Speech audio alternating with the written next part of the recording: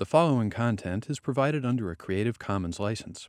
Your support will help MIT OpenCourseWare continue to offer high-quality educational resources for free. To make a donation or view additional materials from hundreds of MIT courses, visit MIT OpenCourseWare at ocw.mit.edu.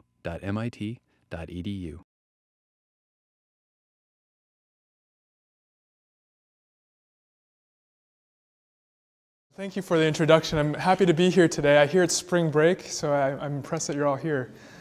It doesn't feel much like spring outside, but I'm sure, hopefully it will in the next couple weeks.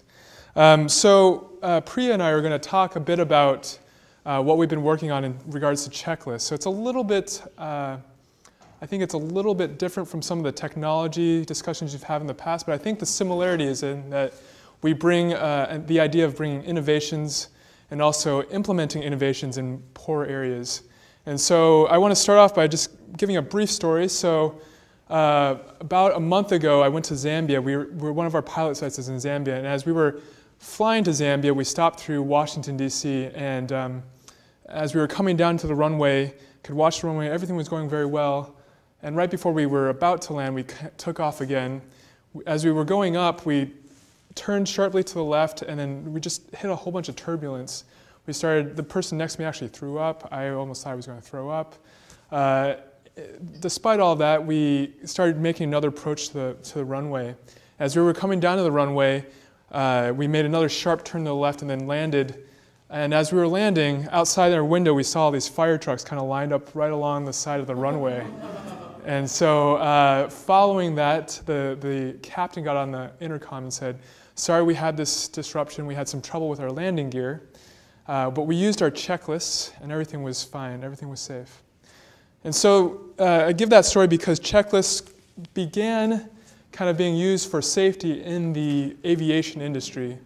So if you go back several decades before, pilots were noticing that they were involved with a very risky and very complex system and a complex procedure that had very little margin for error.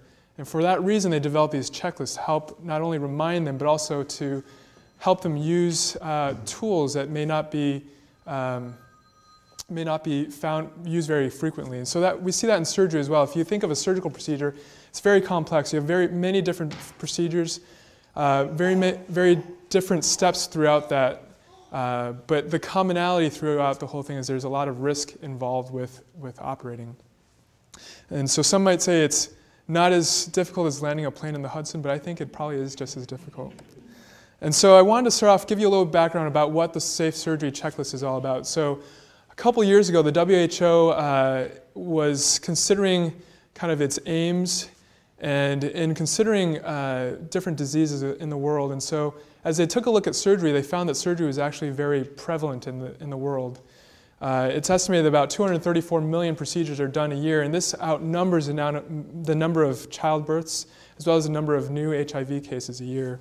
And so as a result, this focus in looking at surgery developed. And during this time, it was also noted that a lot of complications that arise from surgery, there were a lot of complications that arose from surgery, and in addition to that, many of these were preventable. So it's estimated about 7 million disabling complications worldwide occur a year. And in addition to that, about 1 million of those complications result in death. And so that's a lot of death, that's a lot of complications. If you look at these complications, it was also estimated that about 50% of these complications were preventable. If you think about wrong site surgery, you think, well, that seems how could that ever happen? But it's estimated that about 1,500, 2,500 cases of wrong site surgery happen a year. In fact, my grandmother-in-law, I guess you'd say, was having carpal tunnel surgery maybe about 5 years ago, and they actually did it on the wrong hand, wrong wrist. And nothing bad happened to her. You know, she was fine, but at the same time, it required her to go back to surgery again. It was embarrassment for the surgeon, embarrassment for everyone involved. In addition to that, it was costly. And so these things happen. They're infrequent, but they happen. In addition to that, if you consider essential monitoring in the operating rooms, it's estimated that about 82% of incidents that occur in anesthesia can be prevented by having just basic monitoring systems. for example, EKGs, blood pressure monitoring, or oxygen monitoring. Antibiotics, which also are not very commonly used in the developing world. It's been shown that if antibiotics are given within an hour of the incision, you can reduce the rate of surgical infection risk by about 50%. And so one of the things that we came to think of is that really in hospitals currently, hospitals do most of the right things most of the time for most of their patients. But what we were trying to do was find a way in which we can help hospitals and help providers do all the right things to all their patients all the time. And so that's where checklists came. The idea for developing a checklist came. And so what I'd like to talk about today is talk about, firstly, the surgical safety checklist and the pilot study associated with that was published back in 2009. And then talk about what I've been working with directly is looking at the surgical safety checklist and pulse oximetry in resource-limited areas. And so, is anyone here a physician? We'll ask the physicians to raise their hands. Okay, so we've got a couple. Anyone here a surgeon? Okay. Anyone here ever been operated on? Okay, so we've got a lot of people who've been operated on. So I'm going to bring you into the operating room. So this is a little glamorous here. This is, as you'd recognize, ER. So this is one of the nicer operating rooms in the world. But I just want you to take a look at what's going on here. And so to preface this is a kidney transplant. I believe Carter is undergoing a kidney transplant. And so they're using the surgical safety checklist. So this is an opportunity for you to be exposed to it. Then afterwards, I'll talk a little bit about different parts of it and how it works.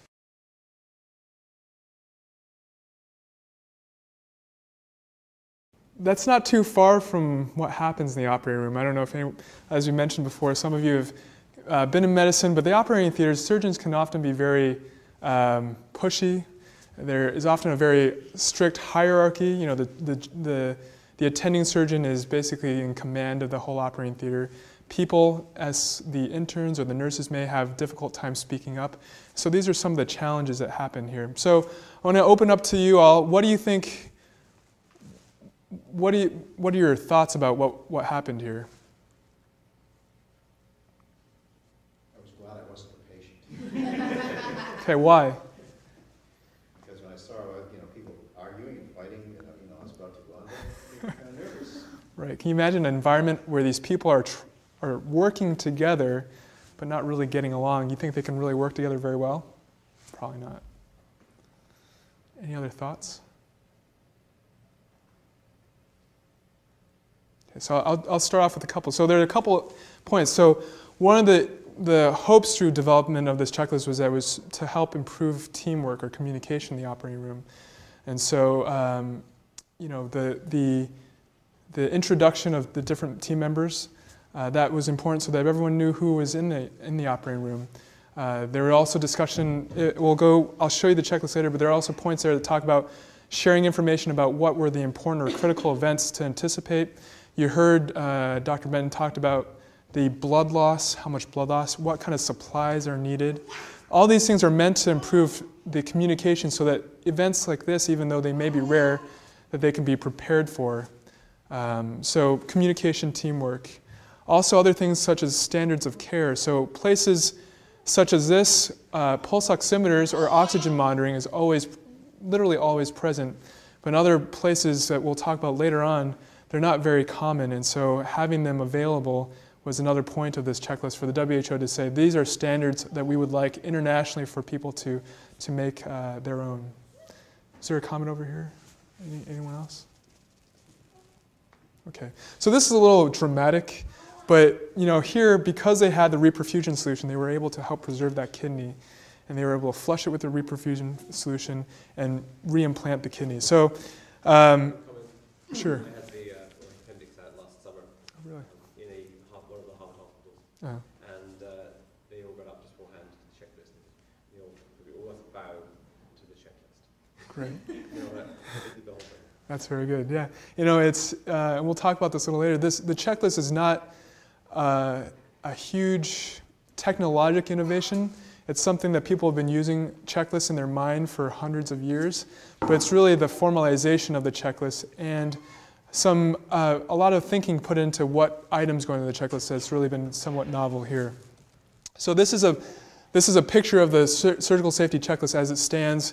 I think it's the second version that the WHO has published. And so it really is made up of 3 different portions. They're called pause points. So the first pause point is before the patient goes to sleep or before the induction of anesthesia. The second pause point is before the incision of skin. And the third pause point is right before the patient leaves a room. And so these were thought to be 3 critical points in the operation where we could have time to stop, and also where if we pause to do these things, we could prevent complications. If you go through here, the checklist is meant to be used by all members of the team, surgeons and anesthetists, as well as nurses. And so there are different portions that kind of focus on different groups, but in general, all portions can be done with all parts of the team. I'm a little surprised that this is coming from the WHO. Is it clear that these checklists are more a standard or the right thing for all international situations? That's a good question. So there was a lot of debate about what exactly to include on the checklist. As you can imagine, an operating room here in Boston is very different from one in Lusaka, Zambia. And they have very different needs as well as very different cultures. And so a lot of work was done to make them generalizable. And so you see there are some things that here are used in Boston that aren't necessarily used in Zambia, and there's some things used in Zambia that aren't used here. And so I don't actually have it on this slide. I think Priya has it on her slides, but one of the points of this is this is a framework for people to use, and people were encouraged to modify as they needed for their own specific sites. So to move backwards, so what was WHO's interest in this? So WHO is a large multi-international organization, and if you're thinking like they are, what they wanted was something that was applicable to all nations, something that was cheap, and something that was easy to use. I mean, if you look at most of their interventions, they kind of follow that same model. A lot of it is information-based. A lot of it is disseminating information as well. And so this is another way, all you have to do is print it on a piece of paper, send it in an email, and there are these, you've given them the framework. The difficult part is actually implementing, and we'll get to that point a little later. That's a good question. Again, I forgot to mention at the very beginning that if you do have questions, please feel free to raise your hands and interrupt. So this is a little bit background about the checklist. And you can see the items, there are only 19 items. One of the concerns was that using the checklist would really delay the operation or increase the time it would take to operate. And it only takes about 2 or 3 minutes for the whole entire checklist to be used. And so for that, for the amount of time it takes, it's really minimal compared to the length of the case. You clip the checklist was specific to that patient and that operation, but this is more general. So is that the standard that this one is just general and the clip was inaccurate? So the clip was actually pretty accurate. So they do make it specific to. Yeah. So they asked what procedure is going on. They talk. As you can see, the first question is, has a patient identity, site, procedure, and consent been confirmed? And so it's known to the team what the procedure was. I think that there may have been a couple. I think if I remember correctly in the video clip, they didn't deviate too much from what we were using. They didn't show all the different parts of it, but the parts that they used didn't deviate.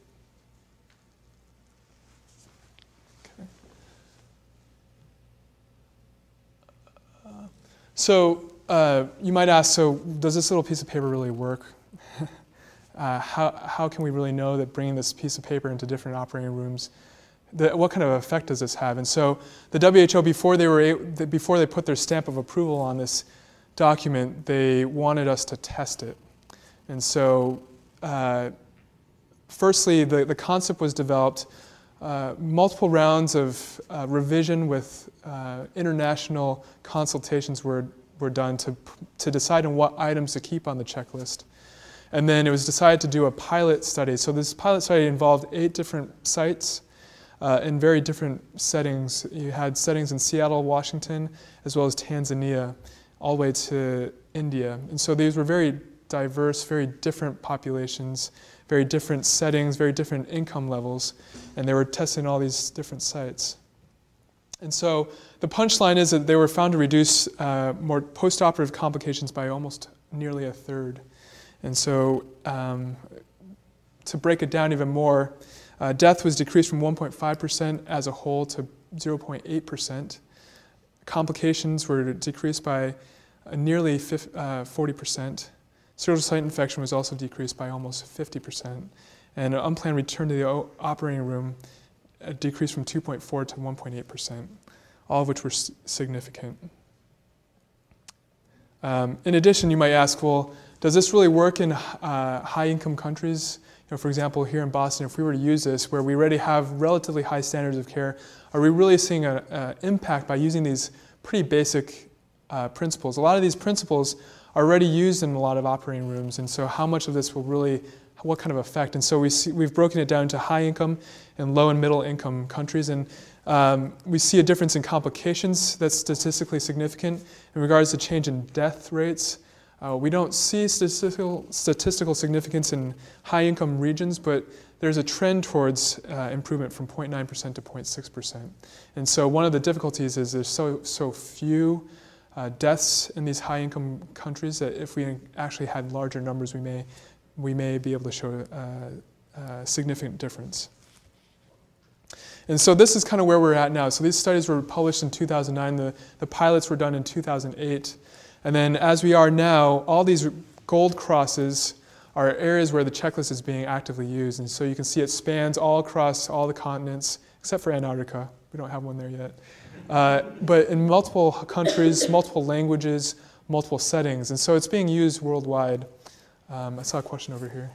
Have you or has anyone at any point analyzed which items on the checklist might be most critical to get these good results? So that's a good point. So a lot of these complications are infectious complications. So we saw before surgical site infection.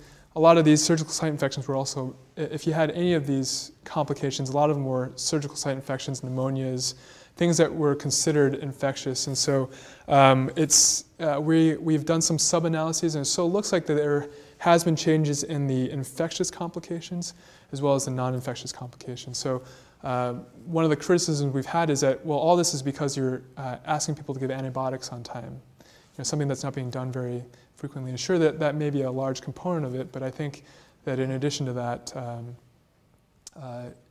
there are other parts of the checklist that are contributing to the effect. I think antibiotics are playing a huge part of it. I think some of the monitoring devices that we are encouraging people to use through the checklist are contributing to the effect as well. So it's possible maybe with 5 items on the checklist you can get 95% of the results. Not that that's good or bad, Right. I'm just kind of curious. I think that may be right, but I think there's probably more of kind of the teamwork communication bit that's going into it. So, you know, if you look at unplanned return to the operating room, I don't know exactly what part of the checklist contributes to that. You know, what part of these 19 items really prevents the need to go back to the operating room? I don't really know. But what it does suggest is maybe we're doing the operations better in general, and so it's maybe some of that. And this is something that's very difficult to capture scientifically, but I think there's something else behind the checklist than just the items on the checklist. It's actually the process of using this, and I think in my experience, it's actually this idea of we want to use this, we're interested in quality improvement, and so therefore that kind of culture that's changed by using this type of tool is what kind of adds to that effect. And I think this goes a lot towards some of the technologies that you've talked about here. Technologies are great and they do help, but really you need the people using them to have an interest in them. You need the people who are using them to want to improve. And so that kind of catalyst, I think, makes a big difference. Go here. You don't think you'll get IRB approval for leave one out experiments? I think we could. I think we could. If you leave a portion out, yeah. I think you'd have to leave 19 portions out or just do 19 separate experiments, but we could. I'll go here and then over here. Are you seeing a difference in how receptive people are depending on their age, or are the younger doctors feeling more receptive to this now? We are certainly seeing a difference in the buy-in into the checklist, and you've probably read about some of this. You know, you have your laggards, you have your early adopters, and you have kind of the people in between. And so we certainly have a lot of early adopters, but in a lot of these hospitals, especially in some of these limited resource areas, there are a lot of laggards who are comfortable with what they're doing. They don't want to change, and in general, it seems that people who are beginning their training and may have more kind of fear in the operating room, they're the people who seem to grasp onto these tools more. I'm just thinking that it's an example where we've talked before about being able to collect data accurately in clinical settings as being one of the more important things you can do with an information system, because that gives you some of the background data that lets you answer some of these questions. Mm-hmm. So, you know, whatever the ethics of doing a leave one out type of study, which is certainly one of the more definitive ways of doing this, if you knew more about the nature of complications, more about the kind of things that were going on with routine surgical cases, with a simple but useful core data set, then I think that would be very much easier to look at this and see whether you actually want to revise the checklist in other ways. Right. Adding something. Right. I think that's a key point. You know, data collection. I'll have a couple slides later on that talk about the importance of data collection, but it certainly is helps you understand what's going on here a lot better. Priya? I just wanted to respond to two questions. One about can you leave an item off the checklist, and two, the sort of attrition factor. Perhaps you just have to wait for the oldest to go and then everyone's going to Actually, if you looked at the Korean, I think it was Korean Air, they had a checklist in place. Pilot checklists have been around since the 1930s, and they were having lots of accidents. And when they analysed it, it's very kind of long story short, they got an American to go over to Korea and say, well, what's going on having this accident? And his solution was, I think you should speak English in the cockpit. Like, that's your solution to our accidents, you arrogant person. And he said, no, what's happening is you're bringing your culture into the cockpit with your language, and the culture is very hierarchical. So the pilot is the older one, he's experienced, and the co-pilot, even though he's supposed to be able to correct him, can't, because, can't correct someone who's older than you. And if you just speak English, you're changing the culture in the cockpit. And it's that empowering the younger persons. It's empowering the nurses in the OR who, it's been shown who won't say anything. They'll see that mistakes are happening, and they'll just say, well, kind of whispered it. The surgeon just didn't hear. So I think that teamwork and culture component is critical to the checklist, and it's really critical to the people who aren't empowered, because it just creates a sort of flattening of the hierarchy. Good question. Go ahead. What are the issues for institutional support? Because obviously the buy-in has to happen. Yeah. There. So in general, in my experience, so the institution. Do you mean as a hospital as a whole? What would be the? So in general, I found that people are really supportive of this from an administrative point of view. It costs very little. All you have to do is ask the surgeons, nurses, and anesthesiologists to do it. And so, but that's been the challenge, finding ways to ask people to change the culture of the practice there. And so really, the idea of accepting it seems easy, but actually practicing it seems difficult. And so kind of getting buy-in from all your laggards, and really all it takes is a couple people to badmouth it to make it a difficult experience. Are there places with kind of institutional incentives for using the checklist? So there are, and I'm going to talk a little bit about one of those places, and I would say there are some places that are very used to having top-down direction. And so in one of the countries I'm going to talk about, Moldova, they're a former Soviet Union country, and they're kind of used to the dictum comes from the top and we do what they say. Whereas in Zambia, which I'll talk about a little bit later, we're having a difficult time there because even though that's the case, there is a lot of this hierarchy thing is, I don't know, there's just a lot of bureaucracy there, and so it doesn't seem to be moving as smoothly. So this is one of our checklists that we're using in the University Teaching Hospital in Lusaka, Zambia. And I'm going to move now to, we've talked about the checklist as a whole kind of briefly.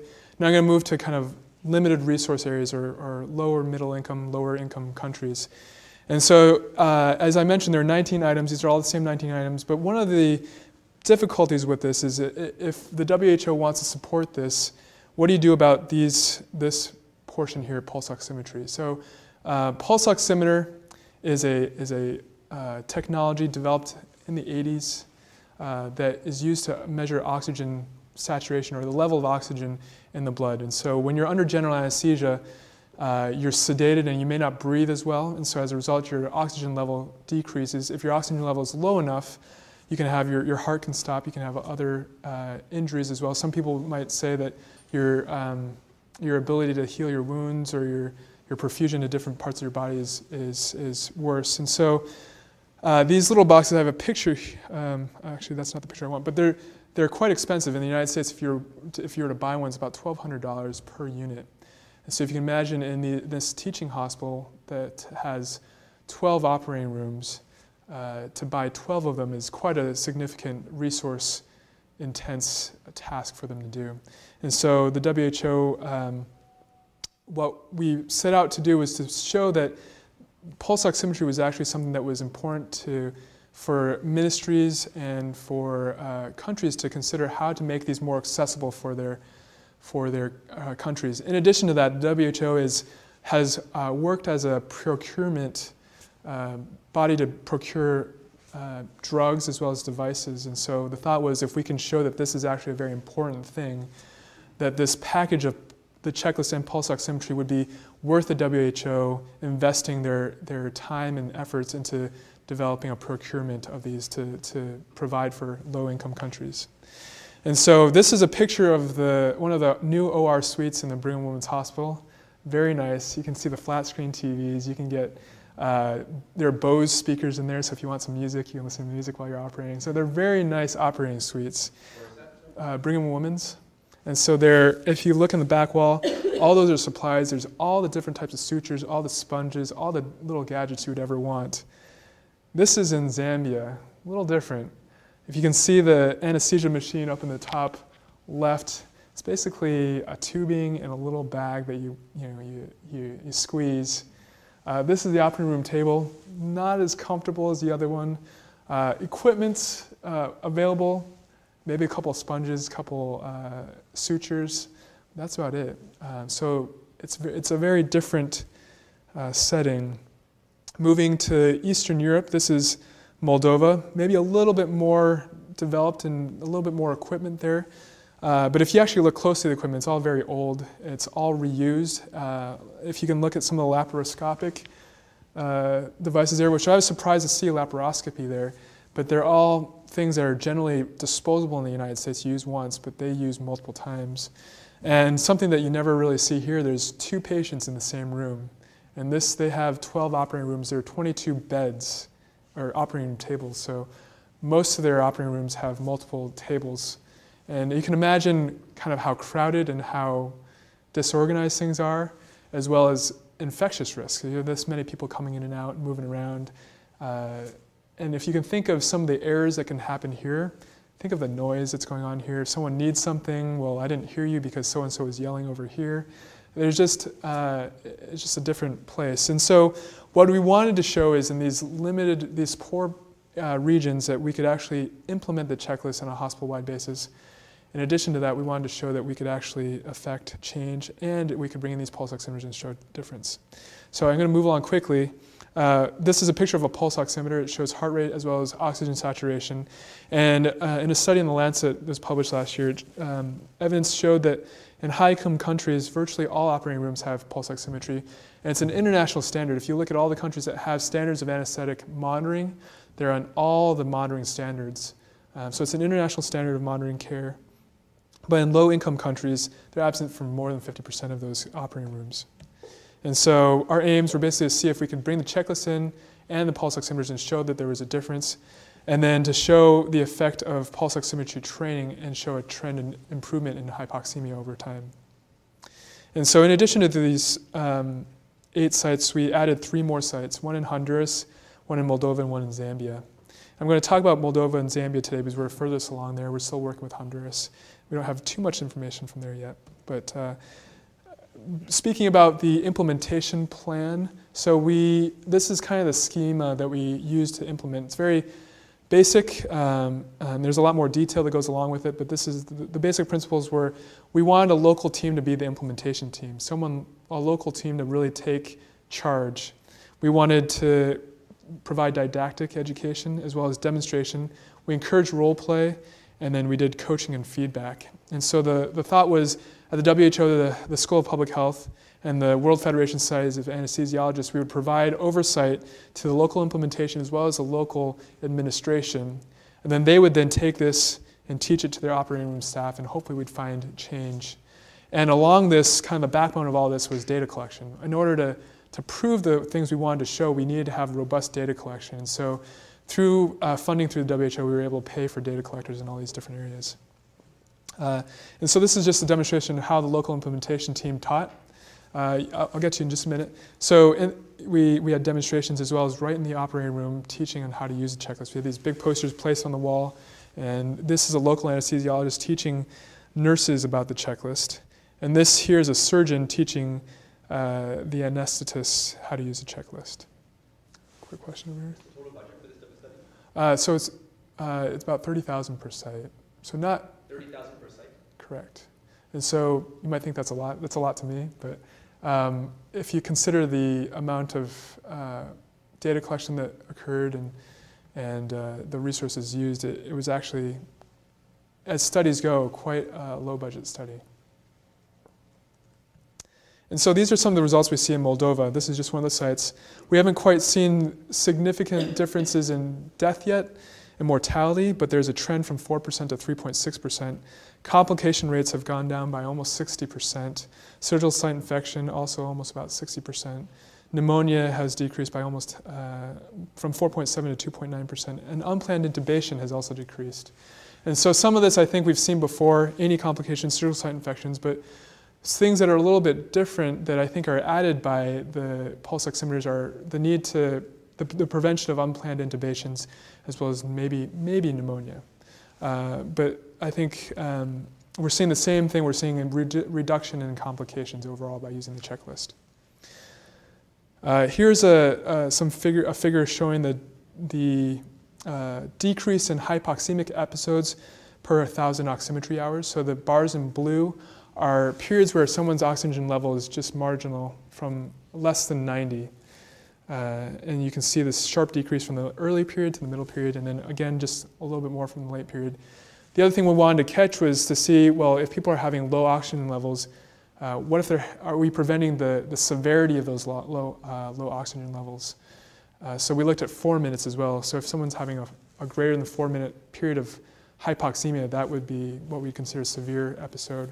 And so those have also gone down. So not only have we been able to decrease the amount of hypoxemia in general, but also the severity of the hypoxemia. How does it differ from what you have in the United States? You know, so the number of hypoxemia, I don't have the numbers right off the top of my head, but it's less than 1% really. And I don't have it broken down. So I would say that the rate of hypoxemia is twice that of here in the United States. There is a recent study that looked at actually the MGH and a tertiary hospital in Auckland, New Zealand. And so considering those as high-income countries, their rates of hypoxemia were about half of what we see here in Moldova. And so this is the schema. We're hoping to show that we know that checklists can save lives. We know that pulse oximetry is essential to safe surgery. Implementation, we hope we've shown that implementation of this package improves outcomes. And then lastly, we hope that this can become a universal standard. So we're going to move on. Thank you very much. How long, if you were to put just one for the Zambia, how long does it last? Do you have some sort of just is it a lifetime machine, or is it? Yeah, it's a machine that they can use till it breaks. But we didn't feel like it was right to take them there and take them away. So all the sites we've gone to are we've left the oximeters there with replacement probes for them to use. So Alvin talked about his experience of the use of safe surgery checklists in surgery, and then also the implementation. And what you'll notice on his first slide, it said the WHO safe surgery checklist. And we quickly realized that you can't just drop checklists over sub-Saharan Africa and Asia and hope that it will function and have the impact. And so you'll see on my slide, it says the Safe Childbirth Checklist Program, because as you all know, having the technology on its own isn't going to work. You need to have some kind of supportive element, however skinny that element is. So I'm going to take us to a different scenario, and I'm actually going to focus on the early stages, because when I entered, there was no checklist. We had to actually create the checklist. So I'm going to talk about the development of the checklist a bit more than the implementation of it. So what are the principles? The purpose is to ensure that essential care practices are reliably performed. That's doing the right thing to the right patient at the right time every single time. It has to be evidence-based, so there is nothing new on any of these checklists. The innovation is the tool, so you're actually providing good care at the bedside. It's not the items on the checklist, and that's important for acceptability later on in the process. Then succinct and simple. Everyone wants to add items onto the checklist. The more items you add on, the longer it takes. And the field that we're working in, high burden, sort of in the developing world, they already have a shortage of healthcare workers. They don't have time. So everything on it must be absolutely mandatory and affects mortality or severe morbidity. And it's a bedside tool. You want something to be easy to use at the bedside. Broad applicability, you asked that question, is this for Africa? Is this for the US? It's important for scale up that every item is essential and therefore should be done all over the world. So when we were in the middle of the development, the other person that's working with me is a neonatologist, and his wife was having his first baby at Beth Israel, very good hospital in Boston, and he'd forgotten about it throughout the whole process of having the baby because he was so traumatized. But then at the end, he was like, oh, I have the checklist, took it out the back of his pocket, and was like, okay, so have they done the things that they should have done after delivery? And no, they hadn't. They'd missed 2 items. One was they hadn't got the breastfeeding going within an hour, which we know should be done. And second, they hadn't checked the temperature of the baby. His baby was hypothermic, had a lower temperature than it should have. And it's fine. We're in America, put it on the heat, it'll be fine. But that wouldn't have happened in Africa. So it should be applicable all over. And then the capacity for measurable impact, like you said, if you can't prove meaningful change, you won't build program support, especially in medical areas where people want to know what they're doing, has an evidence base, show me the numbers. Yeah? And so you have to be able to measure what impact you're having. It's not comprehensive. This checklist is not to prevent every conceivable patient harm. It's focused on the big bang, the mortality and the severe morbidity. And it's not a protocol or guideline. So people are like, oh, okay, so this is what I do to deliver a baby. No. You need to have training and you need to be able to know what to do. So it's a bit like a shopping list. You give your partner a shopping list, go and get tomatoes. You don't tell him how to pick the tomatoes. You just say, I need some tomatoes. And same with the pilot checklist. You can't say, oh, well, you don't need pilot training. They're just reminders. So we've sort of got a bit of a schema on checklist development and then checklist testing. And so it's assembling the evidence on critical omissions that will lead to harm, then identifying the pause points and actually drafting the checklist items. This actually, Boeing and the aviation industry spend a lot of time on this, and we got them to help us both with the safe surgery checklist and with the safe childbirth checklist. And this guy, his name's Dan Borman, this is his sort of what he does in life.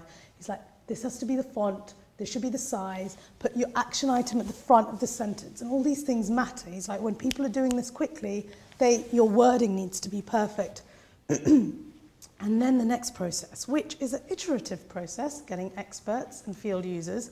It's actually pretty painful, but it's hugely important for scale up later on. So quick story on this. We had an international consultation because it's a WHO thing, so you have to have international consultation. Who's who of safe childbirth in the room? The first comment was that the neonatologist and the obstetrician sat there and said, we've never been in the same room for an intervention. Day 1 of baby has always been argued over. The obstetricians will say it's mine, and the neonatologists say it's mine, and they've just never come together. Which Tool, being a surgeon, was like, what what the hell's going on here? And then he sat there, and I really liked the way he navigated the process. There was controversy over everything. You know, one academic said, no, for PPH we should be doing this, and someone else said this, and it was like, oh my God, I have 2 days, and we need to have a draft checklist at the end. But I said, you know, what's going on? Like, we're not really seeming to get anywhere. And he said, Priya, we have to have the controversial topics coming out now, because you don't want them coming out halfway through your testing. And I think that's critical. Like, know your landscape, whichever intervention, innovation you're creating. And it was really important for buy-in. The other thing was that, yes, we had all the academics, but we also had field users. We had the midwives from Kenya and Tanzania, etc. And when the academics were fighting over minutiae, and then they were saying, well, maybe we shouldn't have a checklist. You know, we can't really decide what should be on the checklist.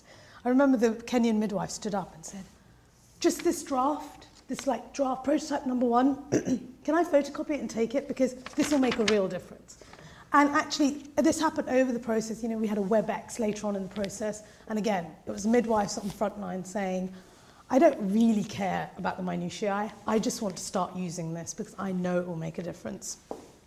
So the next stage, now this was squashed for the Safe Surgery. They had 8 sites and they sort of did the pilot study. For the Safe Childbirth, we separated it. So we have a pilot study, which I'll talk about briefly, if I can get rid of the frog in my throat, in India, which is just 1 centre. And then we're moving on to the randomised control trial because academics want the randomised control trial to prove that it has an impact on mortality. So we see as the first step is there improvement in processes? And then the second step is, does this improvement in process lead to reduced number of deaths? Now, dissemination seems to be falling off the slide, but actually it's where WHO sits. And I think dissemination is something you need to think about right at the beginning of your process. And through the process, I've been thinking, why did we start working with WHO?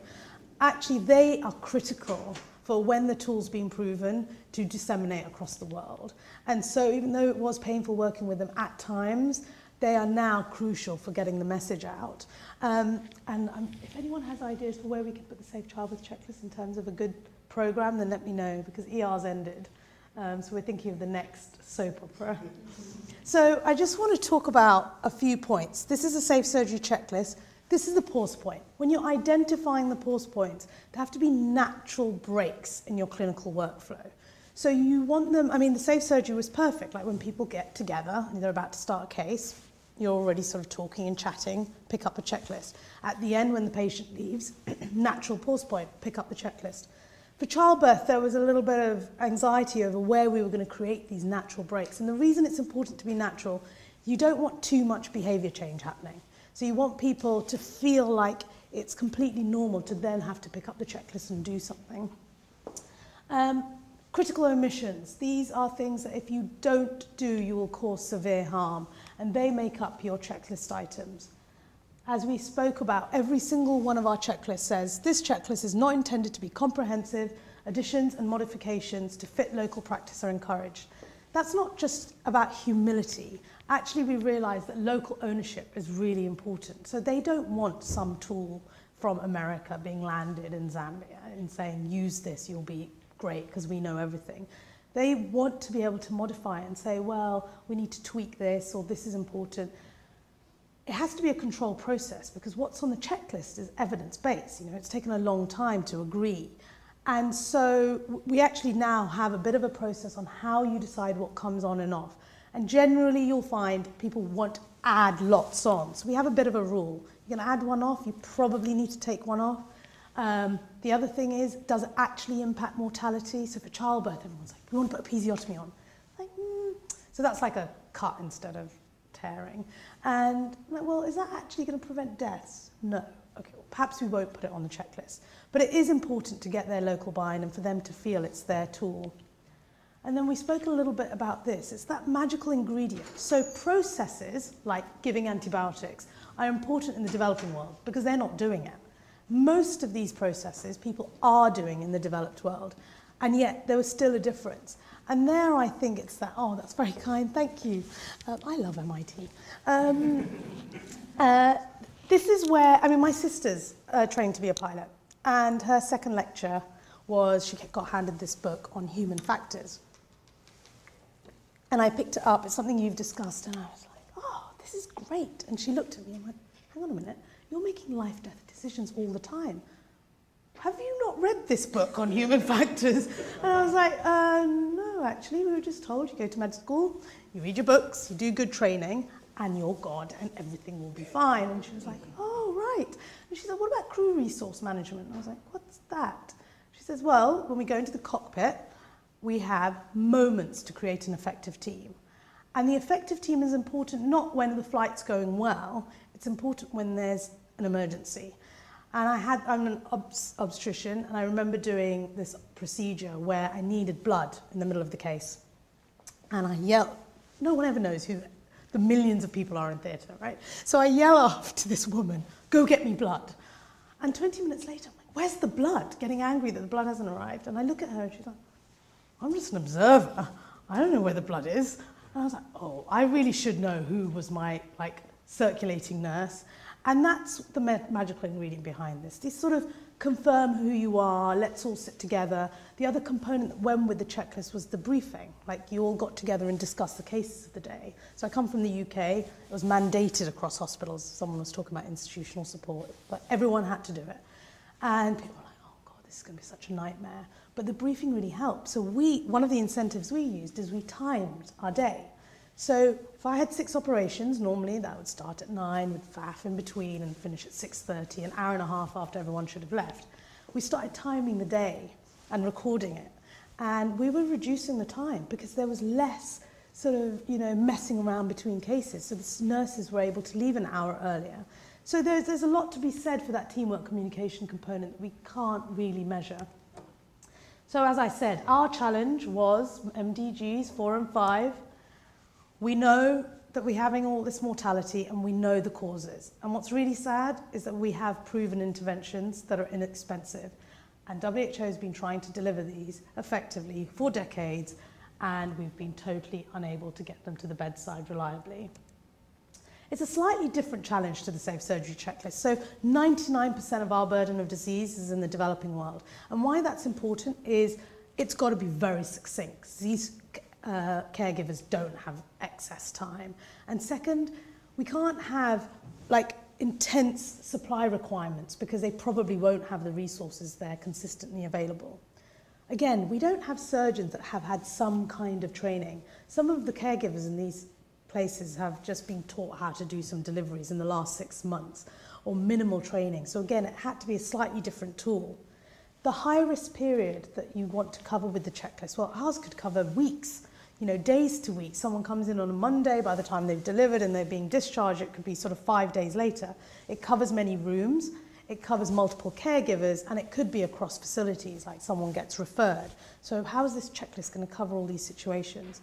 And we don't have an obvious team structure to work with. In some situations, you'll just have the one midwife in the little health facility. So I put those in reds because they were challenges. Some people felt the next one should be a challenge. The woman's well. Pregnancy isn't a disease, and she's awake. What does that mean? Do we just bypass her, or do we include her in the team? I've put it in orange because I actually think it's a benefit. And then the advantage we had is that we've actually got a good evidence base for safe childbirth compared to safe surgery. Don't worry about the detail. The reason I brought this slide up is we used every single source of information we could find. Published, unpublished literature, opinion, getting experts together. And it was all to ensure that there wasn't something that we hadn't covered that would come up later on in the process of forming this checklist. So how do you decide on your high-risk period? Well, we were sort of given that. It's the 24-hour high-risk period where, from admission to discharge. But how do you decide on your pause points? As I said, pause point 1 and 4 were quite easy. And then, yeah, go ahead. Sorry, where are the deaths? So the highest number of deaths are actually from at delivery, so labour to delivery, and then postpartum, so the first 48 hours. So that's why we said, right, we'll cover admission to discharge. So that doesn't cover the full 48 hours then? So we cover all the way from discharge, any discharge from facility. So actually the tool covers, if someone's discharged within 6 hours, it'll only cover that. If someone's discharged within a week, we'll cover the whole week. And the 2 middle pause points were the sort of fudge factor. Now, ideally, you'd have a pause point 1 minute after delivery, because that's where you want the oxytocin to be given to prevent hemorrhage. But 1 minute, someone's got gloves on and they're in the midst of stuff. They're not going to pick up a checklist. And the other time you'd want a checklist is actually every time you do an examination during labour. But then our checklist would be really long. And so again, the checklist would sink. So there is a compromise in what's actually going to be effectively implemented. Again, it's not about the details. People say, I'm going to make a checklist and then I'm going to trial it next week. This took 2 years. And yes, a lot of this is because we were working with WHO. We wanted to get the acceptability, worldwide acceptability of everyone, and all that takes a long time.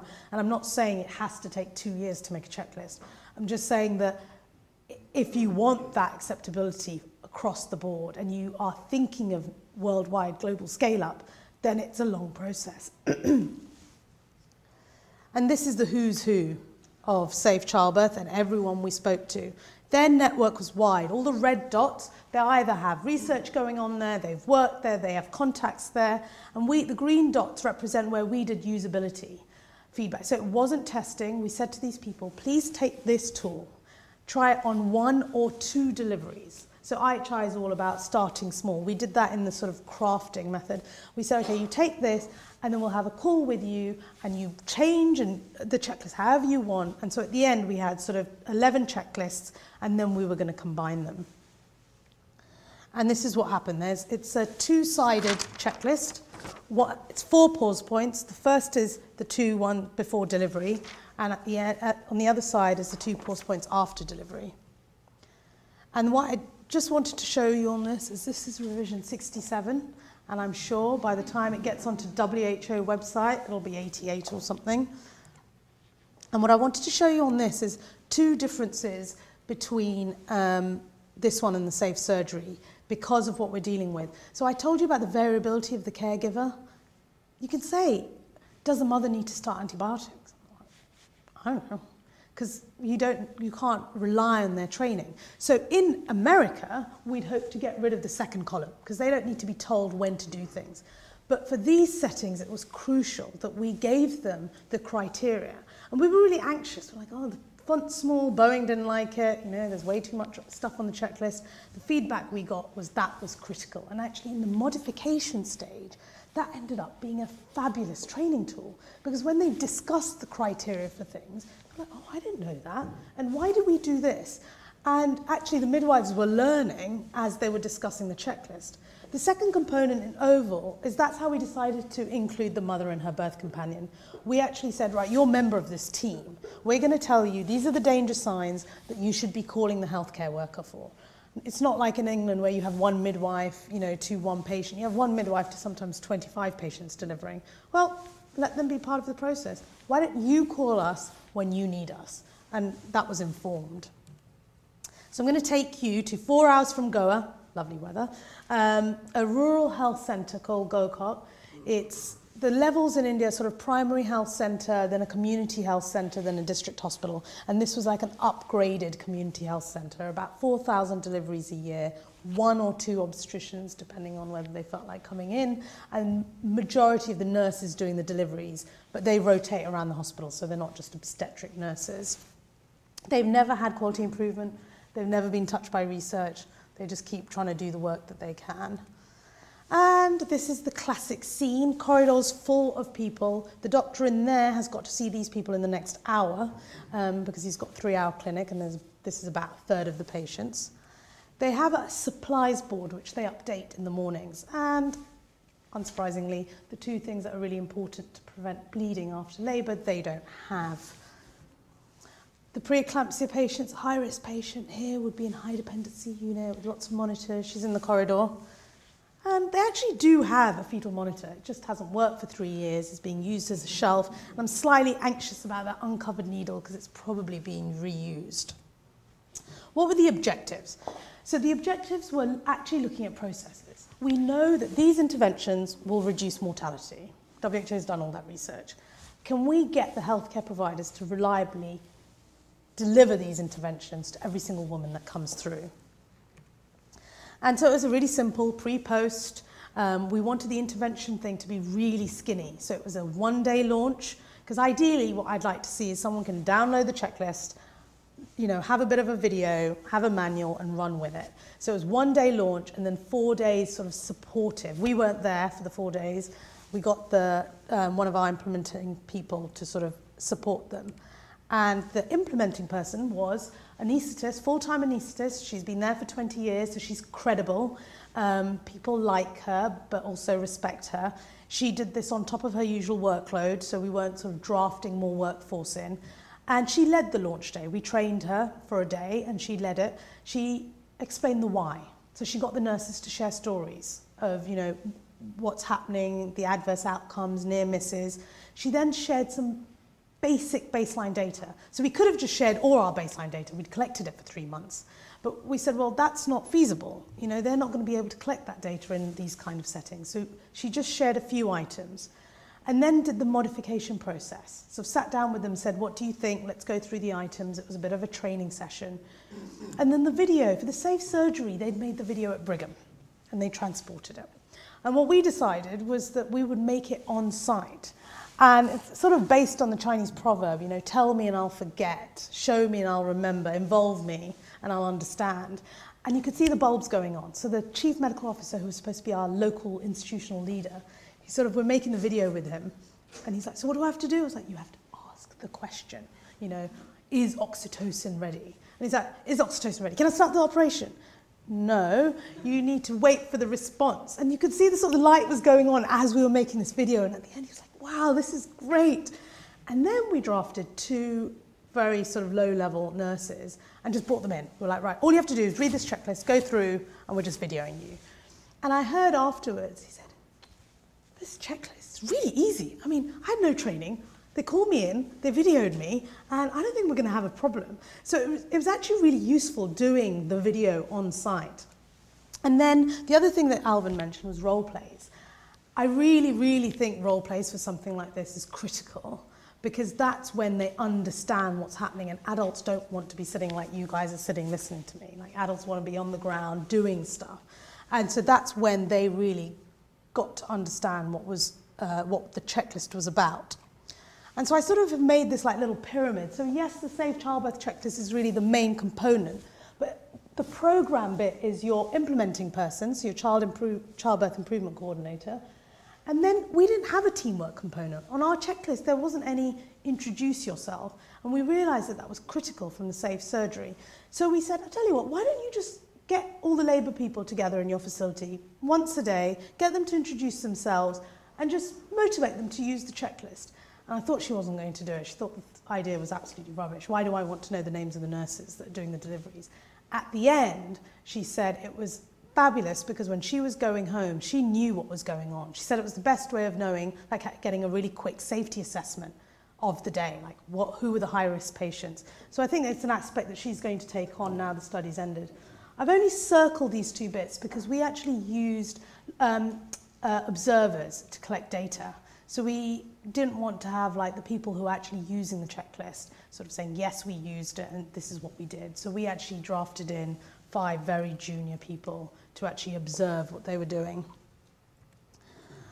Quickly on the results, every single essential standard that was on the checklist improved a lot. I'll show you the graphs. And then overall, they were probably delivering 10 out of the 29 essential standards on average before. And afterwards, they were delivering 25 out of the 29 standards reliably. And even though the study wasn't powered for mortality, there was a significant drop in the fresh stillbirths, probably because they were actually monitoring the fetus during labour. And this is some of the fuzzy stuff that I say fuzzy because I'm not a qualitative researcher, but I went out and we were doing interviews and they were talking about how the actual checklist is a catalyst for change that we don't, you know, it's not what we measure and we don't expect. So before I told you like the oxytocin and the drugs weren't available, well, there's something about being on the checklist that helps the institution say, well, oh, okay, these are really important items. We're going to focus on these and the availability increases. Then they've instituted different changes like, well, she said, well, you want us to do a check 1 hour after birth, but the woman's all over the hospital at that point. So they shifted things around. This was just a nurse on the ground. She said, I'm just going to create a bay And there, every woman who delivers is going to go there, she's going to have her checklist done, her check done out now, and then she'll move to the postnatal wards and, you know, wherever she's going to go. So there were lots of little changes that happened to enable the checklist to be effectively delivered. So it's sort of like operations management, but they led on that. The second thing that I noticed when I was out there and the nurses said was the patients started asking whether this facility had become a private facility because they noticed that their care was improving and would they have to pay more. And it was a great feedback mechanism because that made the nurses happier. And at the end of the day, you want to provide good care, but when your workload's crazy, you're just providing whatever. And now they had this checklist. They said, this is great. We do this and we provide good care. And the patients are loving us. And they were giving a few extra rupees at the end, you know, backhand deals. And the other thing was that the checklist was beginning to be used as a handover tool. So normally, if they did a bit of a tag team, it'd be like, okay, woman in labour, had 3 children before, bye, I'm off to lunch. And now they were saying, oh, actually, no, I did check that, and actually she's got high blood pressure, and I think she might be at risk of bleeding. So even their communication was improving. And these are changes that you don't really expect, but happen because you've introduced an innovation. I don't want you to look at any of the detail on this, apart from dark blue is pre and light blue is post, and you can see that some have drastically improved. Hand hygiene, i.e. wash your hands with soap and water and use gloves, 0.3% before, 99% after. I mean, some of the things they were doing fine before, but even those statistically improved. Every single item improved hugely. And people say, well, that's fair enough, but what about sustainability? You're in a study environment. So I went 3 weeks later after the study, and we'd said we wouldn't provide checklists. Like if they wanted the checklist, the institution had to buy them. But the chief medical officer was away, and it's a very centralized process. And so there were no checklists. I said, oh, what have you been doing? And I said, well, for the first week we used posters, but we really think it's about the piece of paper. And I said, so what have you done? And they said, well, we just pooled our money. We had a little bit of money saved up, and every nurse gave, I don't know, it must have been like 10 rupees or something, and they went to the Xerox Centre and photocopied checklists for themselves. They said, we might get the money back, we might not, but we're providing better care this way. I was like, wow, and they don't get paid a lot, and they're putting their own money towards something. That's acceptability. And next steps. So yes, there's the randomized control trial, but lots of people are saying, well, do we really have to wait for 3 years before we get this checklist out? Like, what's the harm? I looked at the cesarean section rates. They're not going up. You're not going to cause death. And it's a question. It's a question for you guys, and it's a question for the field. Like, do we have to wait for the RCT before simple innovations like this are rolled out? Oh, sorry, randomized control trial. So it's like, you know, the big shebang that the academics like. Well, I don't know. I don't know the answer to this. And I think there is an argument to be had. And then the use of technology. And again, it's something that you can answer better than us. I actually think that, yes, the checklist could be put on a mobile phone. Like, yes, that's one thing. But, you know, I think there's more than that. Like, could it be used for data collection? Could it be used for training? Like, where does technology fit in with these innovations? And it's a thing that hasn't been sort of considered in, you know, the Atul Gawande group. And I think it's, you know, I'm sure Leo's thought about this. Like, how do we start using technology to support these innovations? So that's a quick run through the Safe Childbirth checklist.